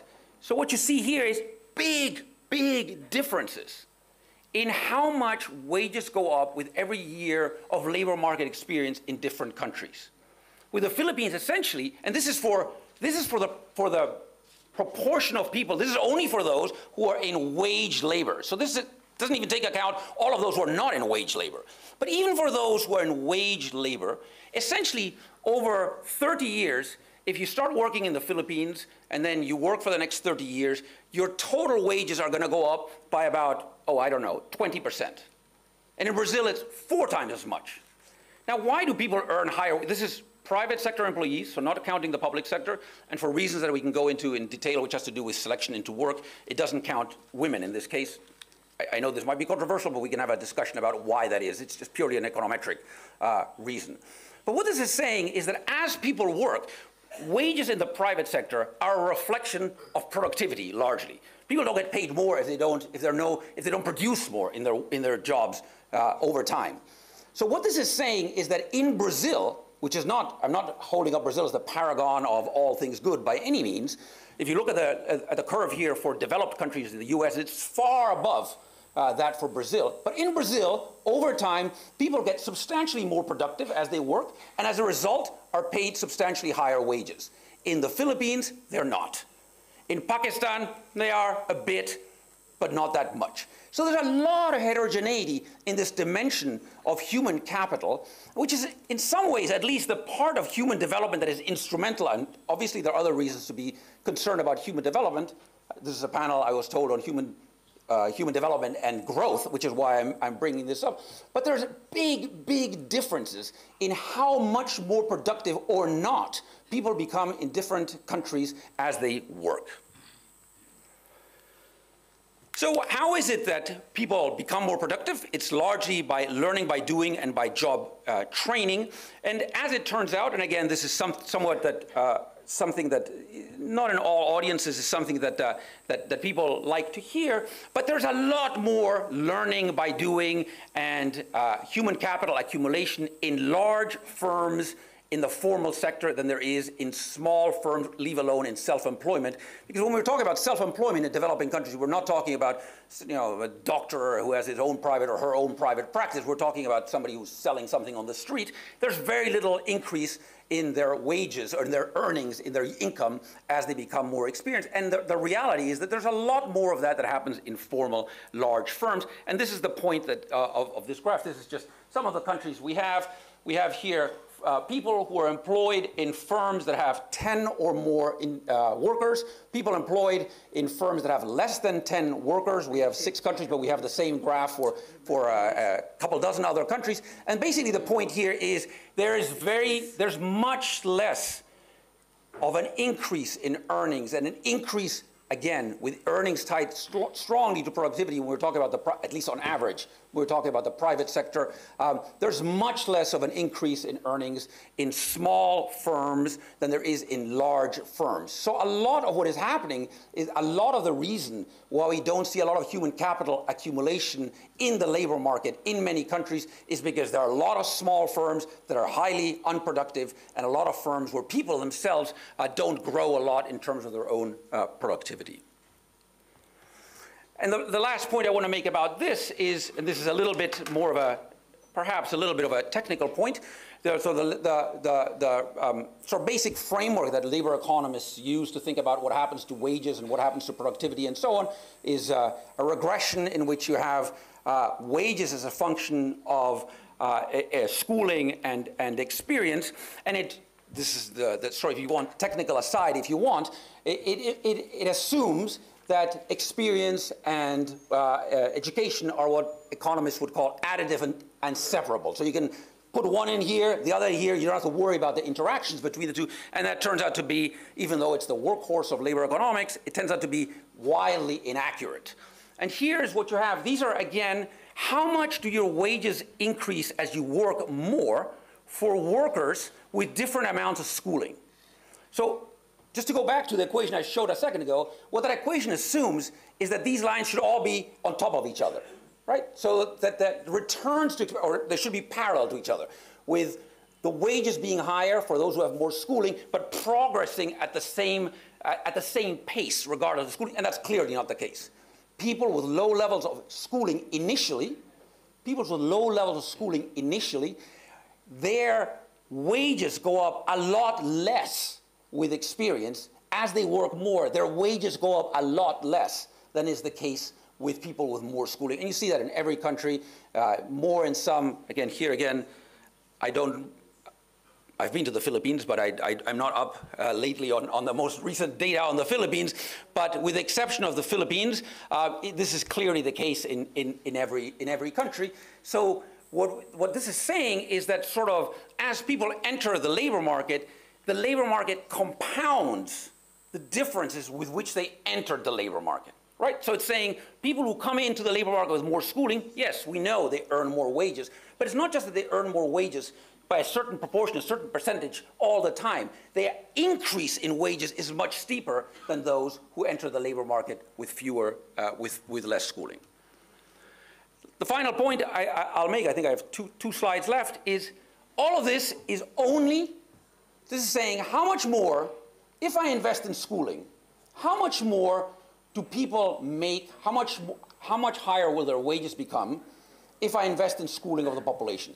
Now this is, of course, the increases in wages only occur or increases in earnings or wages or incomes only occur if you actually work. And the reality is that there are big, big differences across different parts of the world in the proportion of people who work, and in particular, in the large differences in female labor force participation. Female labor force participation is everywhere lower than that of men, but look in particular at South Asia and look at Middle East and North Africa. So just look at the first two bars, because the other ones have to do with wage employment. But just look at the first two bars. In the Middle East and North Africa, 70% of adults, male adults, work in the labor market. Only 17% of women work. Now look at South Asia.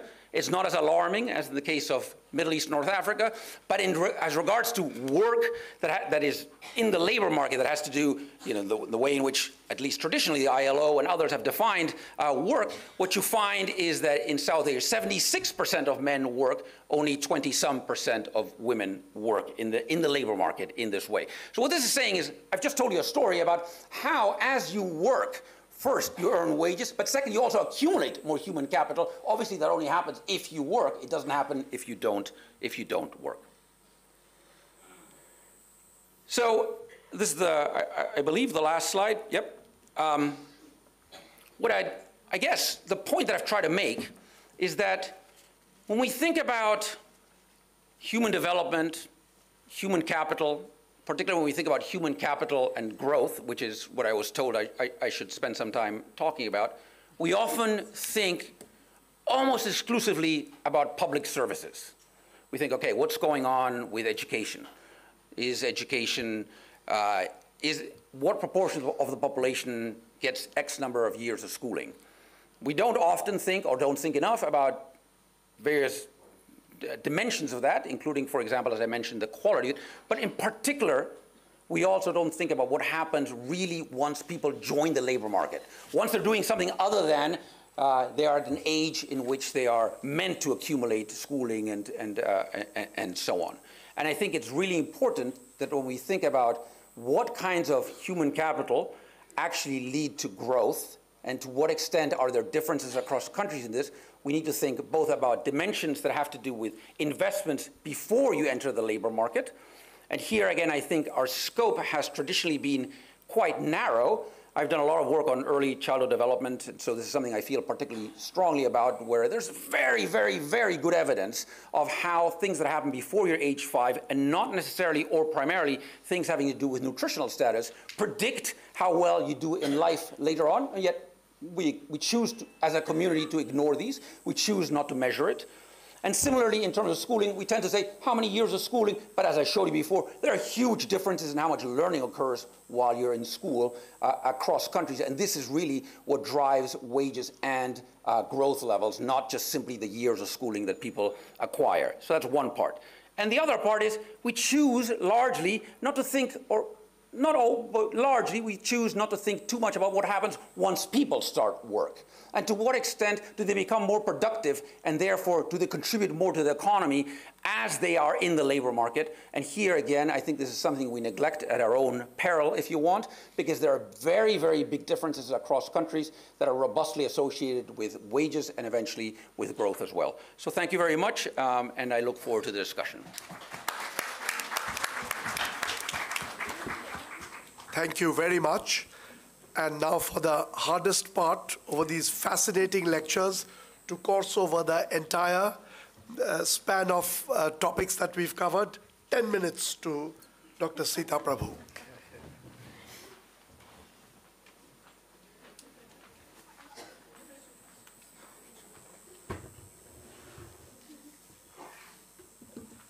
Well, thank you very much.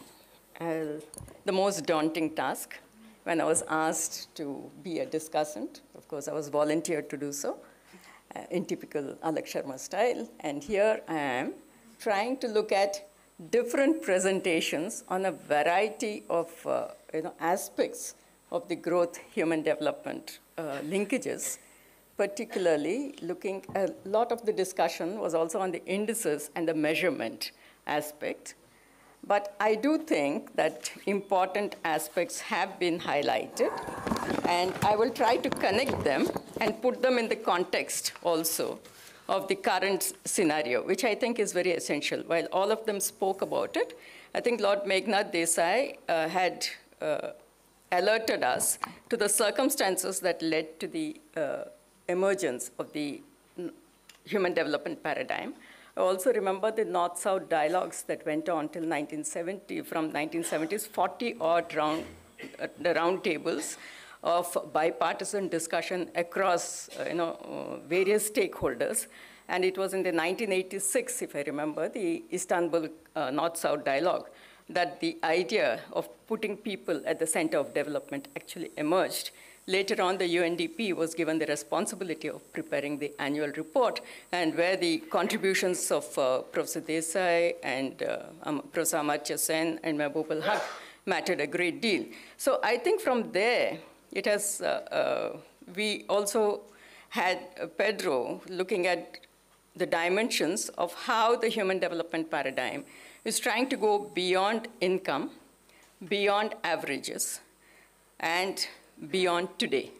I think some very important contributions have come in from the HDRO regarding the inequality-adjusted human development index, the planetary pressures-adjusted human development index, and they're trying to widen the dialogue into many more dimensions of human development while reminding us constantly that human development does not equate the human development index.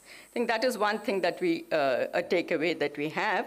And I will try to connect these And then we had the presentation by Sabina. Of course, we all know about the multi-dimensional poverty index, and where she also pointed out about the diversity on the actual levels of inequalities, and she looked at the indicators and the dimensions and the relationship between economic growth and MPI in absolute as well as relative terms. And one interesting takeaway was that whether growth was inclusive, and she came to the empirical analysis pointed to the data that inclusive well-being, when she examined some 75 countries, only 1/3 had bottom 40% where the deprivation levels were reduced. And another important aspect from the gender perspective, that 2/3 of the poor people globally had no female who was educated. And this number amounts to, I think if I saw your presentation right, it's about 836 million. So it's a huge number that is there. And then we had the very interesting presentation on the human capital aspect by Norbert, where he looked at the not so, it's a dimension that is not very frequently looked at on-the-job training. I was reminded of Jacob Mincer and the dialogues that were held in the 1960s, where it was very much part of looking at on-the-job training and what it actually did. And I think I'm glad that he brought that dimension and also pointed out that the human capital formation, in fact, takes a very, very long time to build. All of them, in some way or the other, have connected with the capability approach, talking of how the capabilities are built, not built, what the disadvantages are in the capability formation, and how they can be enhanced. Now, this has very deep implications for the current situation. When we are looking at the interconnected and interacting crises, some people call it the polycrisis, or one may quibble on the terminology, but it is true that we have crises in the economy, employment, and environment, the 3 E's at least, if not more. And the value of the HDI had declined for the very first time since 1990, and we have halting or even reversing of progress on SDGs.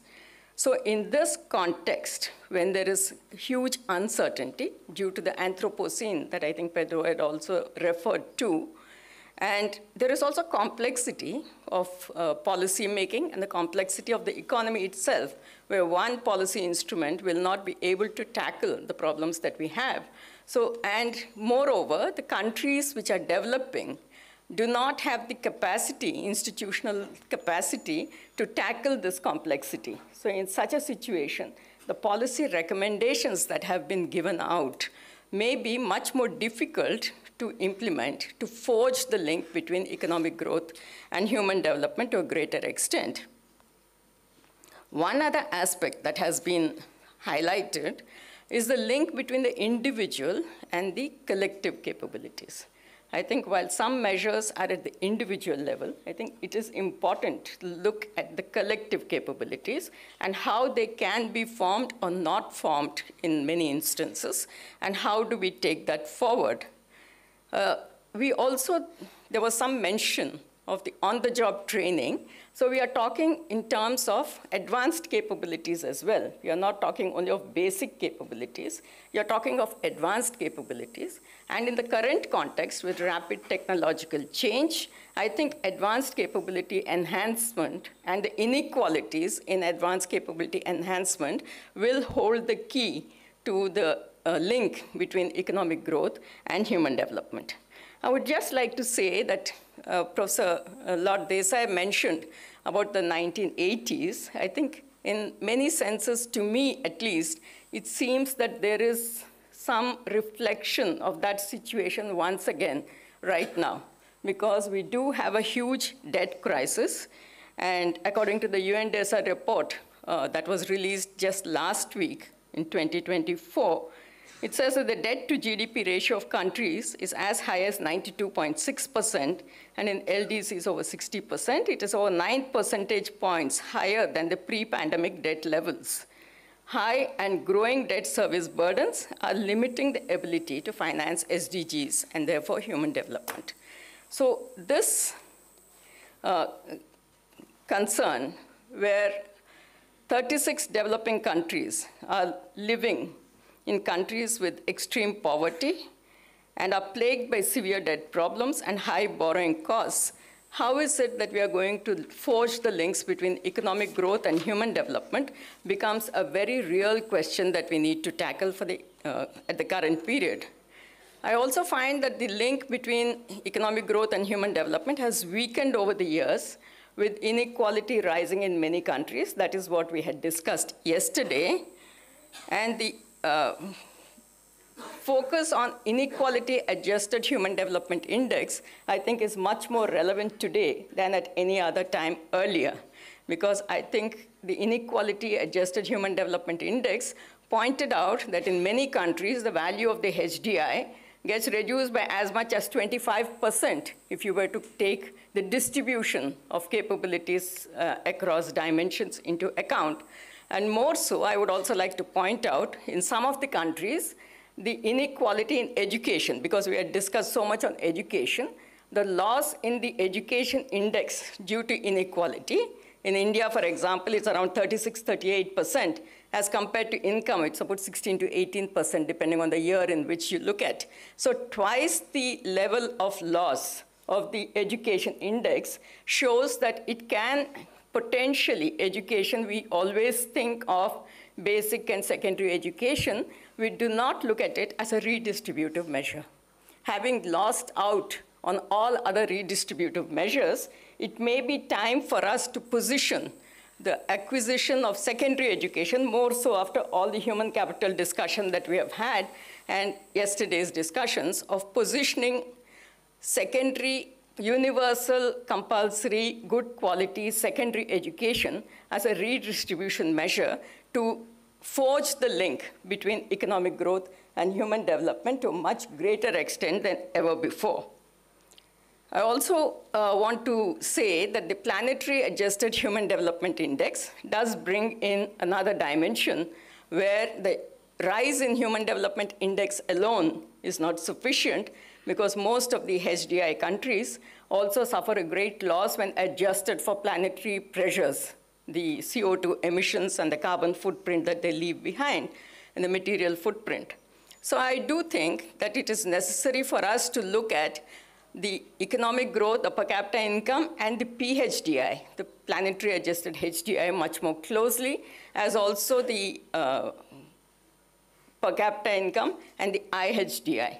And what is the relationship between the income adjusted human development index, the planetary adjusted human development index, and per capita income growth is something that would require greater analysis, understanding, and that, I think, is an area that we would want to look at. One more thing, that when countries go to international development banks or the IMF or other institutions, there is a fiscal consolidation that is recommended. We have seen in the 1980s how the fiscal consolidation had led to reduction in the social sector expenditures. I have written extensively on this at that time. And how for the sub-Saharan African countries, it was an era of a lost decade. Now, my fear is there are many more countries which are in the debt crisis spread across the world. How do we, and the recommendations are the same, almost 85 countries which had approached the IMF post-COVID. Most of the countries have undertaken to implement fiscal consolidation, which means that real wage cuts, and there would be some compression of expenditures at a time when they actually need to step up the support to the poor and the vulnerable, more so because you find that the impact of COVID, as was mentioned, is long-lasting, and it is not going away as yet. And the impact of reduction in schooling that was so dramatically brought out are going to last many more years and may influence lifetime earnings. If you want to preserve the capabilities of individuals, the time to act was yesterday, not even today. So I think there is an urgency about preserving the capabilities of people beyond what we are doing right now to ensure that we do take care and invest in people. Now, one more thing, I just want to point out the curiosity of it. If you've been around for as long as I have, you'll see that in 1990, the poor people lived in poor countries. By 2010, you find that the poor people, 6 out of 10, are now in middle-income countries. That, without any indices, without any further analytical tools, it tells you a lot about the relationship between economic growth and human development. If middle-income countries contain the bulk of the poor, what is the type of growth, economic growth, that we are looking at? And Professor Deepak Nair had very dramatically highlighted in his book on catch-up that the people between the extreme poverty and the poverty line is a huge, huge number. And I think that is something that we really need to remember, that really the number of people, about a large number, I think it's about 800 million or so, who are between the extreme poverty and the poverty level, whichever benchmark that you take, which means that people can slip back into poverty, a point that was mentioned here as well. So I think it is very fragile as of now, the relationship between economic growth and human development. And I think it is time for us to remember two things without taking too much time. I think it's appropriate to remember Mehboob-ul Haq, whose clarion call was to stand economic theory on its head. I think we need to look at the type of growth that we advocate for, the relationship between the enhancement in the per capita income and the distributional aspects, and whether it enhances the capabilities. Basic capabilities will no longer do. It will have to be advanced capabilities if we want people to move up and take up the jobs that are being offered in the more advanced sectors. And I think it's also time to remember about values. I think that was something that was mentioned briefly. I think the values, and maybe it's time to remember that economics started its journey as a branch of ethics. And then it went away on its own, with ethical values being confined to welfare economics, one branch. And the rest of economics were as if unshackled by the concern for ethical values. I think unless there is a reversal of this, and we bring in equity and sustainability as the core of the values that we pursue in development, it is not possible really to reverse the policies or to follow them consistently across the range. Normally we have poverty alleviation policies, while other types of policies that the government follows aggravates poverty in many instances. So I think we need, if you want consistency and synergy across policies, we will have to take into account, and there has to be a new social contract maybe. How this comes about is something that we will not look at.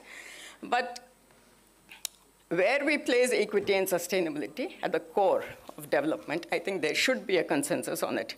I will end with just 2 points.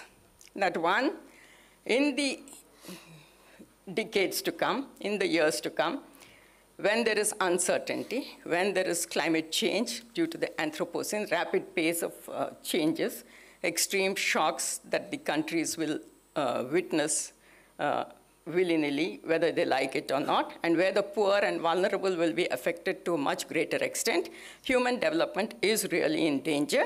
And here we need to look at 4 Rs, as I call them: recovery, resilience, responsiveness, and responsibility. Recovery, not merely of the economy, but of the people, just recovery. Resilience, not merely of economy, but of the people. Responsiveness of the governments and the private sector towards the plight of the people. and responsibility, where there is also individuals who take responsibility, as well as communities, along with the government and private sector, which is what the lifestyle for environment concept is all about that was proposed in the G20. And for this, I think the 4 Cs are crucial. And what are these 4 Cs? I would talk of capabilities, community, culture, and choices, which need to be emphasized. I think with this 4, where capabilities are placed center stage, people are placed center stage, and concerned more about people rather than economy, and our recovery, resilience, responsiveness, and responsibility with capability, community, the cultural values, and the choices that need to be enlarged, need to be looked at for us to forge better links between economic growth and human development in the years to come. Thank you.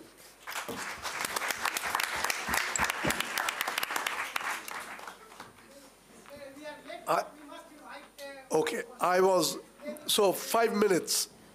So, okay, so I had said we'll have some time for discussion, but it's very limited. 5 minutes, so let me just pick up maybe 3 questions to start with. Start with is wrong, 3 questions. I've got 3 hands straight away. Bina, back there, and here. Bina. I need a mic? Yeah, or you can get up and try to speak loud. Okay, so... I don't think we'll get there. Yeah, and here. You can come up here. It's okay, Bina, come. You can come up here, but don't use the investment to make the question longer. So just to... Of course it doesn't work.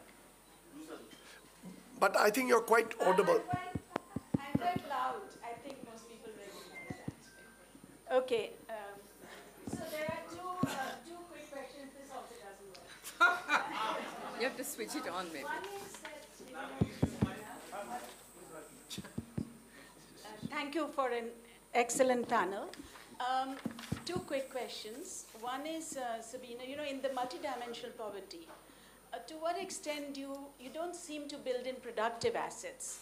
So your assets tend to be much more in the terms of consumer goods and so on. And is that something that you've thought about? And this becomes especially important when you're looking at gender equity, which is what you're going to move towards. That beyond education, it seems to me that is there any woman who are owning any productive assets? The second is very quick. In 2008, the French president set up the Commission for the Measurement of Economic Performance and Social Progress. We had 24 people, 2 women, Nancy Fulbray and myself, and 5 Nobel laureates. So we came up with a long dashboard. We didn't go for an index, but we distinguished between current indicators of well-being and sustainability. Now, much of it was standard stuff that you would know, but there were 2 elements which were important. We went a lot of detail into issues of environmental indicators. And then in the current well-being, we also talked about subjective indicators, happiness, because Daniel Kahneman, after all, was a member of the committee. So to what extent have any of this was 2008, been something that UNDP and HDI have reflected on? And the complexity of measuring environmental questions, which you're going to do, it seems to me makes it very difficult to put them all together in a single index. Thank you very much. One question here, and then I'll come to you at the back.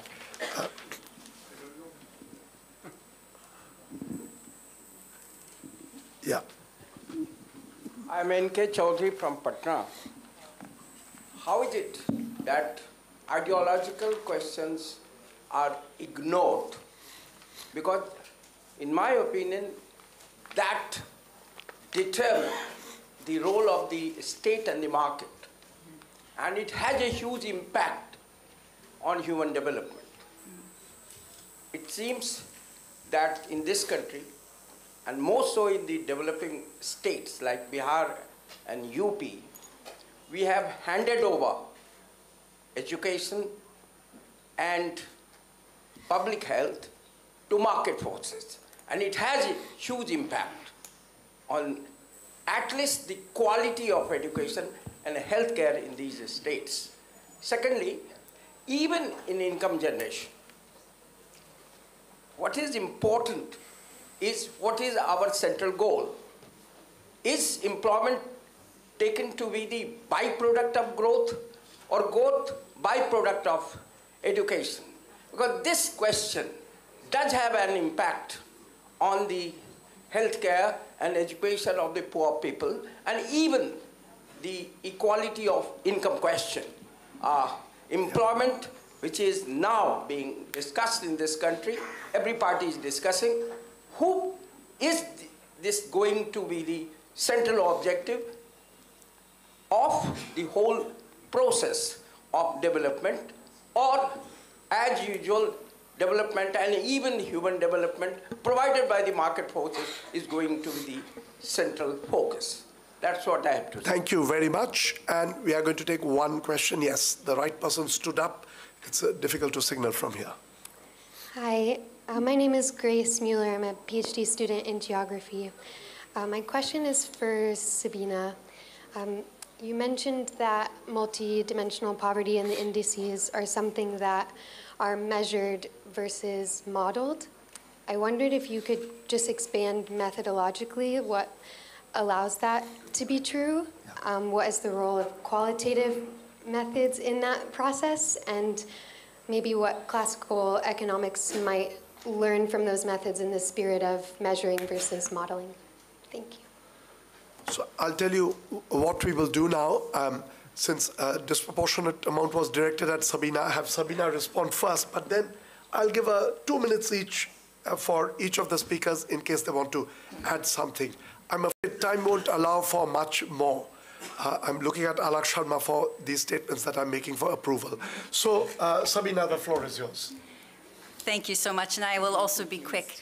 To Bina's question, first about productive assets, we tried very hard, and it's documented. There's a paper in World Development with Frank Vollmer. We tried to include in the global MPI the only possible things we could, which was land and livestock, and we could not.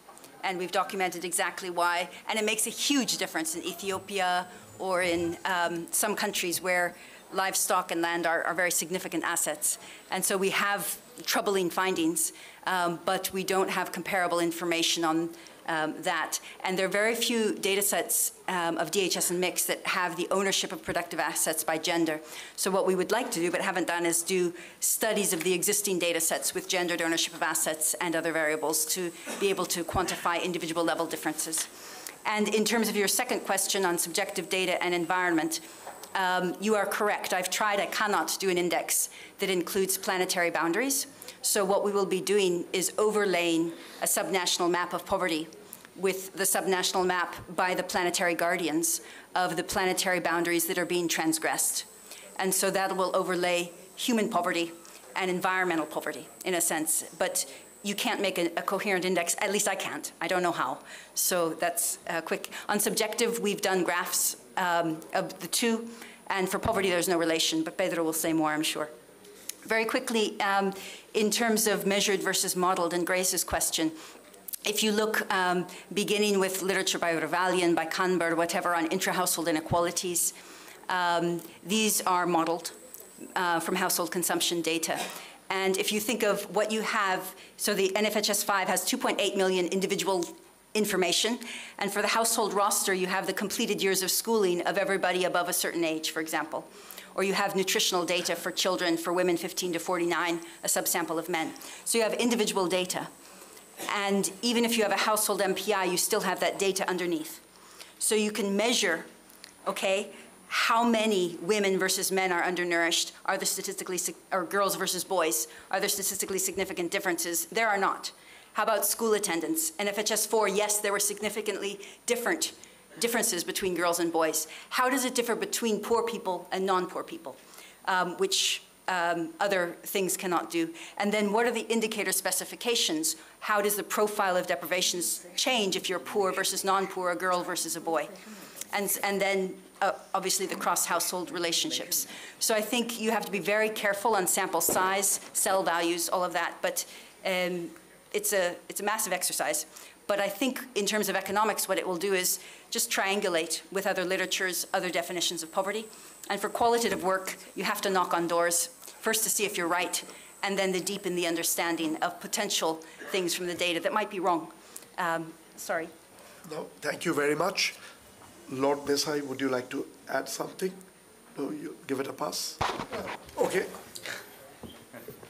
I think the problem, I pointed this out long ago, that basically things like Human Development Index are aggregate measures.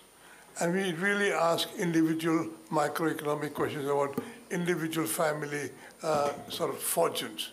You know, which part of the poor actually is poor because of lack of family circumstances or lack of the social schooling and things like that. Now, if you want to answer questions like that, you need a very different kind of approach in which the micro foundations of individual welfare has to be investigated, and we don't do that. We are doing groups. For example, I always said, you look at life expectancy, and if life expectancy is very high in a country, you like it very much. If I migrate from a poor country to a country with a life expectancy, my life expectancy does not improve. My life is exactly what it was because my life expectancy depends upon my circumstances, my schooling, my family background. Now, that kind of detailed questions are very, very difficult for economists to answer. We try our best, but there'll always be some more work to do. Thank God for that. We'll go on having jobs. Dr. Conceição, in case you want to add something. Thank you, Kaushik. I think just to answer Bina's question, yes, absolutely. And I gave some examples of the kind of survey data that we're relying on. For instance, perceptions of insecurity. It doesn't mean whether this is real or not. If people feel they are threatened, they act and behave as if the threat is real. If they feel insecure, they trust others less. If they feel insecure, they tend to the extremes of the political polarization. So we trying to do a lot of work in understanding beliefs, dispersion of beliefs across population, across countries, and also, which was more directly to your question, how can we use survey qualitative data on well-being? And here there is a difference, for instance, between questions that ask about emotions. For instance, there are questions that ask people, do you feel anxious? Or did you feel anxious yesterday? Did you feel stressed? Others are more, are you satisfied with your life? That requires some cognitive processing. And it's interesting that, for instance, if you look at life satisfaction, women tend to report systematically across the world higher levels of life satisfaction than men. If you look at the report on emotions, anxiety, for instance, or stress, it's the opposite. So I think we need to be careful about the way in which we interpret the information, the data. But this is ongoing work that we are undertaking in the office. Okay, it's been a fascinating discussion. Thank you, everybody. Thank you, the speakers and the audience. Some first movers have already moved on for lunch. Let's take away that advantage from them. Thank you.